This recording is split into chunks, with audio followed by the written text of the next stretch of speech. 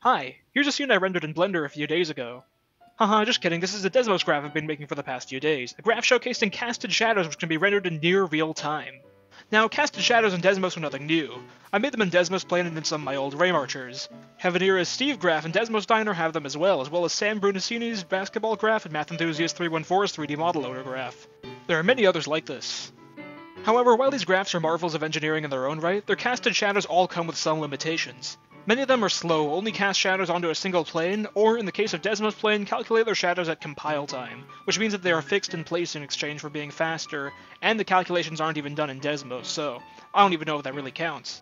This new graph I've made attempts to address all three of these issues. First things first, it's fast. Well, in a relative sense. At least it's better than some of my other graphs that takes 30 seconds, 18 hours, or an entire week to render a single frame. I might make a video on that one later. Second thing second, the shadows aren't restricted to a single plane. I can cast the shadows of objects onto other objects and even themselves with ease. This is what makes the horrendous FPS seem good, because this is a hard problem to crack. Oh, and third things third, the shadows are calculated at runtime, in Desmos rather than in a TypeScript program ahead of time like with Desmos Plane.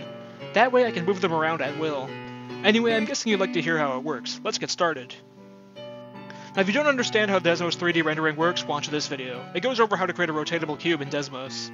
Okay, let's go over how the shadows work. So 3D objects are just collections of triangles, right? So at their simplest, you can make a shadow by taking one triangle and casting its shadow onto another triangle. I'll call the one casting the triangle the caster and the one receiving the shadow the receiver. Alright, so how do we cast a triangle's shadow onto another triangle in Desmos? There's some limitations we need to be aware of. In particular, a single triangle can only be a single color. No gradients, nothing of that sort. Just a single flat, solid color. What this means is that we can't add a shaded region onto an existing triangle. We need to make a new polygon to represent the shaded region. Here's how we'll do that. First of all, we need to somehow project the caster onto the receiver. This can be accomplished with the Muller-Trumbo array triangle intersection formula. I won't explain how the whole formula works here because that isn't important. However, the information it outputs is important. Now, by default, this function will return the distance from the start of the ray to its intersection point with the triangle. If there's no intersection, it'll return a dummy value to indicate that there is no intersection, such as -1. Now, if all three vertices of the caster landed on the receiver triangle, this would be all the information we would need to produce a shadow. However, what if this isn't the case? What if there's some missing vertex we need to know where it would have landed so we can properly clip the shadow so that it's inside of the receiver? Fortunately, the Muller-Trumbo array triangle intersection formula has us covered here as well. Before it returns the intersection distance, it first must collect some additional information. Under the hood, what the formula is doing is first creating a plane that's coplanar with the receiver. Then it determines where the ray intersects that plane. Eventually, it figures out whether that intersection point lies within the receiver triangle, and it eliminates cases that aren't. However, if we remove this step, we still have this point on the plane that we can use for whatever we want. If we do this for all 3 points, we get the caster triangle projected onto a plane which perfectly lines up with the receiver triangle, giving us a shadow. Now what we have to do is clamp this shadow so that it's only inside of the receiver triangle. In other words, we have to find the polygon defined as the intersection between these 2 triangles. Now how do we do this? Well, I've devised an algorithm for doing exactly this. First of all, let's take a look at these 6 triangle vertices. Any vertex that is inside the other triangle is going to be part of the intersection polygon, so let's highlight those and add them to a list of intersection polygon vertices. In addition, any points of intersection between the triangle's edges are going to be part of the polygon, so let's add those to the list as well. If we were to turn this list into a polygon now, we get something like this, which as you might expect is undesirable. The problem here is that while we have all the correct points, they're in the wrong order. Since all of these intersection polygons are convex, we can take their average vertex position and find the angle of each point relative to that average position.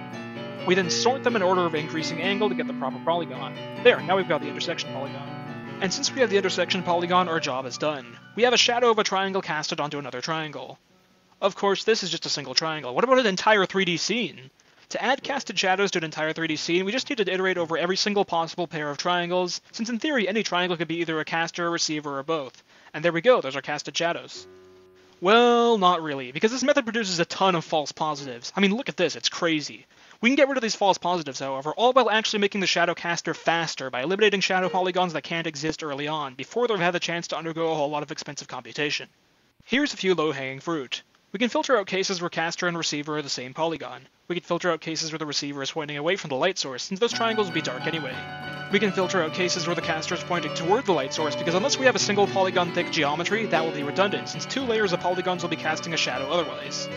We can filter cases where the receiver's vertices are all closer to the light source than the caster's, making a shadow impossible. And finally, we can filter out cases where the receiver is fronted the plane defined by the caster.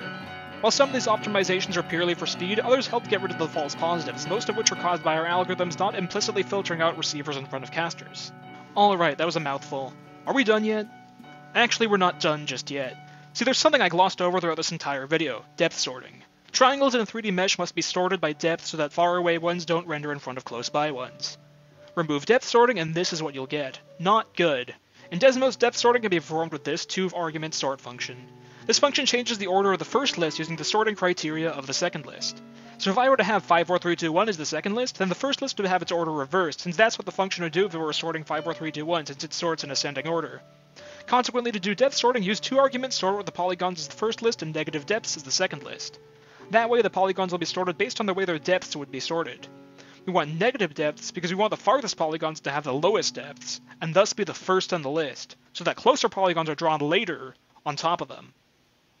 Alright, so how do shadows fit into this? Well, it's actually quite simple. A shadow uses the depth of its receiver, minus a very tiny amount so that it renders in front of it.